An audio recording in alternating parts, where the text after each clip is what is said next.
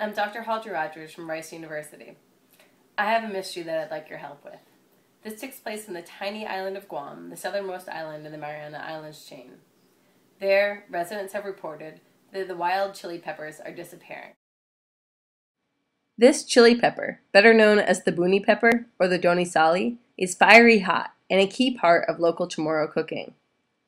Donisali hot sauce is bottled and sold in gift shops and grocery stores across the Mariana Islands. There are even donisali festivals to celebrate these tiny yet potent chili peppers. Some are pointing their fingers at this guy as the culprit, the invasive brown tree snake, one of the world's most famous serial killers. The first snake likely came to Guam as a stowaway aboard a military cargo ship in the mid-1940s.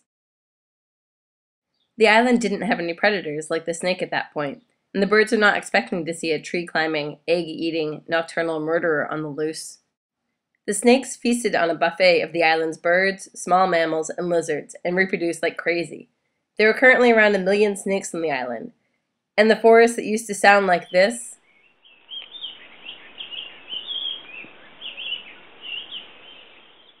now sound like this. But you may ask, what does this have to do with the wild chili peppers? Well, we suspect that local residents across the Mariana Islands have relied on the goodwill and digestive system of the Micronesian starling, also known as the sali, for maintaining populations of wild chili peppers. Local residents tell me they used to see starlings eating chili peppers and dispersing the seeds around the forest, so they hypothesize, as do I, that without starlings, the seeds don't get moved around, and thus we see fewer and fewer wild chili plants each year. Is this really what's happening? It seems like a plausible hypothesis, but we should take a closer look to see if this resolves our mystery of the disappearing chili peppers. To support this project, visit rockethub.com and search for SciFund.